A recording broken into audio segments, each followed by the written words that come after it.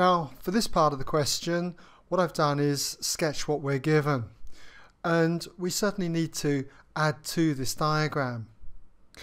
So just to recap, we've got our two particles then, P, mass 0.3 kilograms, and Q with a mass of m kilograms, and they're attached by this light, inextensible string passing over a smooth pulley. And particle P is moving up this rough plane. So we need to mark on some forces. Now, whether this plane was rough or smooth, there'll always be the weight of the particle P. That will act downwards, so we need to mark that in, okay? So we'll mark that in, acting downwards, its weight would be mg, 0.3 g in this particular case. We'll mark that in as newtons. There'd also be a normal contact force from the surface, and we'll call that R newtons.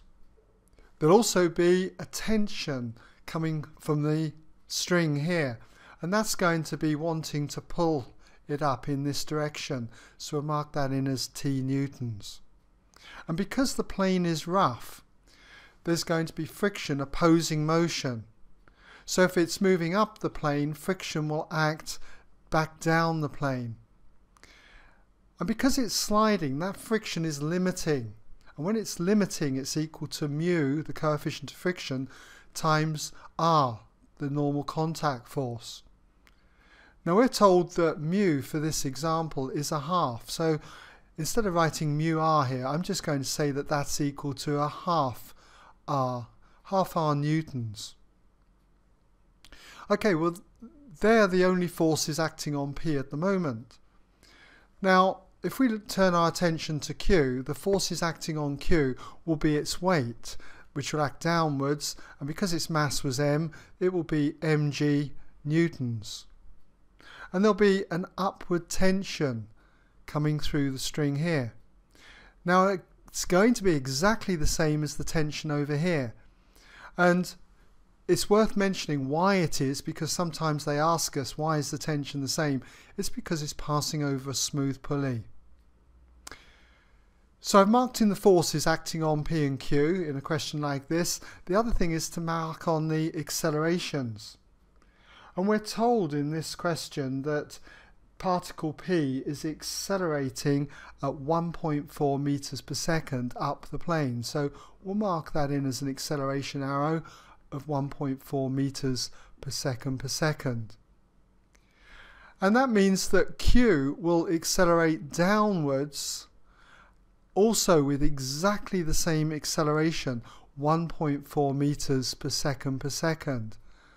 And that's because the string is inelastic, okay, or I should say really inextensible, doesn't stretch. So as soon as Q starts to fall, P will start to move immediately up the plane. Okay, so we've got the diagram marked in with all our forces, the acceleration arrows. We've also got this angle alpha. We're told that the tan of alpha equals 3/4, and it's worth mentioning that if we just mark that in here, tan alpha equals 3/4, you don't really need to find out what alpha is by doing the inverse tan of 3/4 in questions like this. All you need to do is draw a sketch of a right angle triangle and the ratio of the sides, because if this is alpha, tan of alpha compares opposite to adjacent. So the opposite side would be 3 units and the adjacent side be 4 units. And by Pythagoras' theorem, this is a well-known 3, 4, 5 triangle. So without finding alpha, we would know things like cos of alpha, which will be 4/5 adjacent over hypotenuse, and the sine of alpha, which will be opposite over hypotenuse, 3/5. Okay, so that's that part done.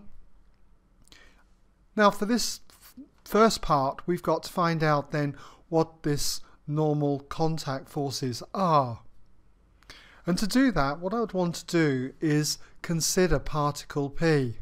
So it's good to just have a little intro here, consider P, so the reader knows exactly whether you're looking at P or Q in problems like this. So we consider P, and for part A, what we do is, in order to find R, we need to resolve perpendicular to the plane. And I'm going to take away from the plane as positive. So we look at all the forces acting along this line here, perpendicular to the plane. And this angle is alpha, exactly the same as the angle of the plane. We should be used to this idea with working on planes by now.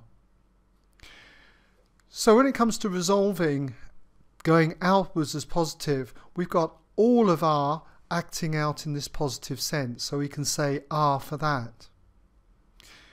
As for the frictional force, half R, well, that's perpendicular to this line that we're resolving in, so this force has no effect.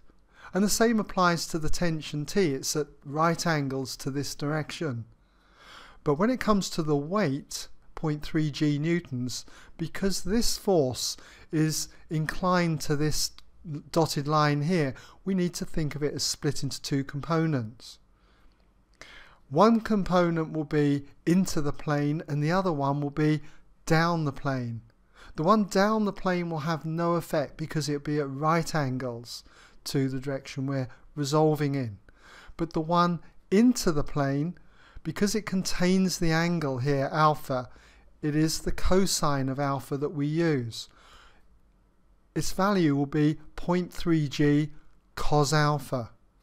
And it acts in the opposite sense to this direction, so it'll be minus 0.3 G cos alpha.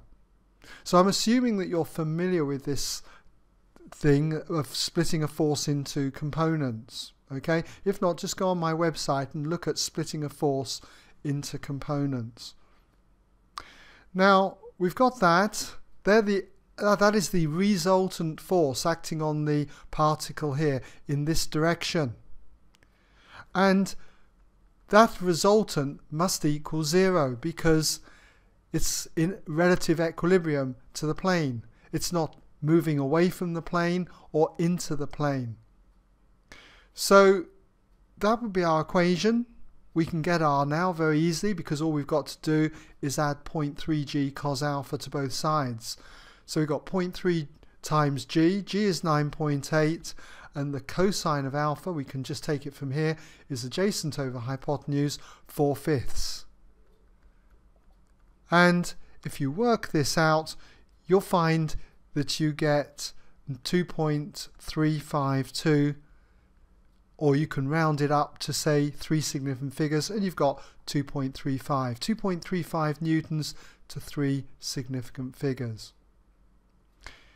You could leave it in terms of G if you wanted to. If you just left that as G there, you've got 0.3 times 4/5, and that comes to 0.24 G. So either way, you can either go for that version or you can express it as one of these two answers. Okay?